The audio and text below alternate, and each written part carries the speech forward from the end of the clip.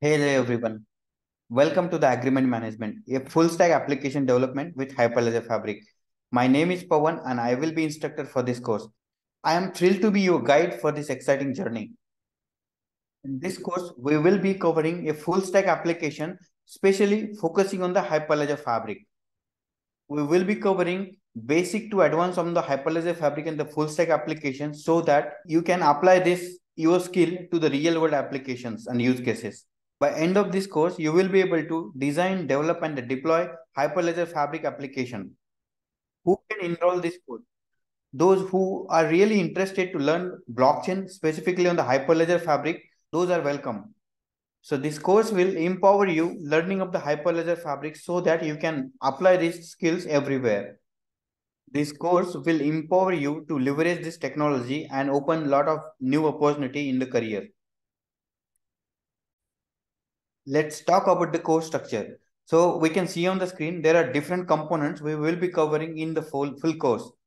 First one is the front end. Front end we are going to create in the React.js. And from there, we will be invoking the transactions. Next one is the Node API. So we are going to utilize Node.js for writing the API. And this API will be interacting with the Hyperledger Fabric network. And third component is the blockchain network itself, which is written in the Hyperledger Fabric. So there are additional components like Explorer. So we will be integrating this Explorer with Hyperledger Fabric, and we will be able to visualize this chain of the blocks. Another one thing in the Node.js API, there are additional two components. First one is the MongoDB and second one is the S3 bucket. MongoDB we are using for the storing the user's credential for the authentication purpose. And S3 bucket we are using for storing the document, and we can store just metadata of that particular document onto the blockchain. So these are the different components we will be having in throughout the sessions. Another one thing I wanted to specifically mention, for writing the smart contract, we will be using the JavaScript. For starting this course, you need to know basic understanding of the JavaScript, basic of the Docker, and one more thing, shell script as well. So basic is sufficient. Anyway, if you are not familiar with that, I will be sharing the resources with this video and you can just learn it. At the end of this course, let's see how our UI looks like. So this is the login page for this application. And we have one more thing, registration of the new user. When we log in into the system, we can see here, we have different sections. Dashboard, admin, contract history, and the user profile. Okay, contracts are nothing but the agreements only. Documents, agreement, or the contract. So in this contract list section, we will be able to see different kind of agreements in progress, active, expiring soon, or all. And we have actions here, viewing the agreement, approving the agreement, and approvals we can just see like this. We can add new contract here. We can have special admin sections for managing the user list. We can activate, deactivate the users. From the dashboard itself, we can create the new contracts, new agreements, we can say, and we have option for choosing the different fields. And here, one more thing, document is also there where we can just upload any kind of terms and conditions as per our business requirement. When we create a contract, we will be able to see uploaded document and which is getting stored onto the S3 bucket. We will be having different actions like creation of the contract, approving the contract, viewing the contract, and even admin dashboard for managing the user. Another one thing, we are going to have this blockchain explorer for visualizing the chain of the blocks. And on this dashboard, we can see a lot of information, number of blocks, transactions, nodes, and the chain code. And inside the chain code, we can have additional information. We can just visualize everything what we have into the blockchain.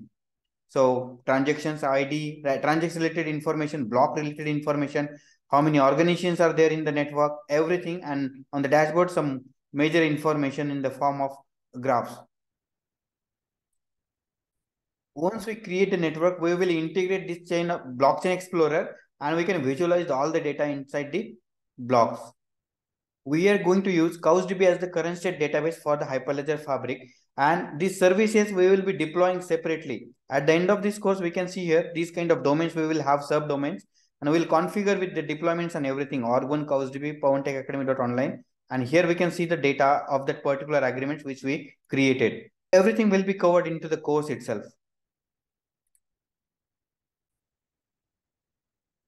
So let's talk about the course section. What kind of different sections we will be having inside the course? First one is the course introduction. Second one is the fabric core concept. First, we will be going through the core concept of the Hyperledger fabric. And after that, once we are familiar with the different components of the Hyperledger fabric, we will be doing the prerequisite and installation required for creation of the full stack application, which we are talking about. Once we have prerequisite installation, we will initiate the blockchain network creation. And this network will be creating on the virtual machine itself.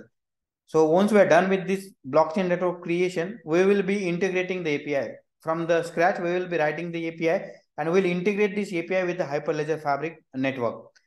Once we have this API, we can integrate this blockchain explorer, which we are talking about, visualizing the blockchain, chain of the blocks. We can integrate it. After that, we'll be writing the UI in the React so that we can integrate this API with the UI and visualize the data on the front end, and we can make the different actions like creation of the agreement, getting the agreement, approving the agreements. Okay, so once we are done writing this, all the components, front end, API, and the blockchain network, we will be deploying this different kind of services on some specific domains. So that part also I have covered as a separate section. And that's it. At the end of this course, we will be able to visualize this application. Just I'm showing like this. Get ready to learn, explore, and create.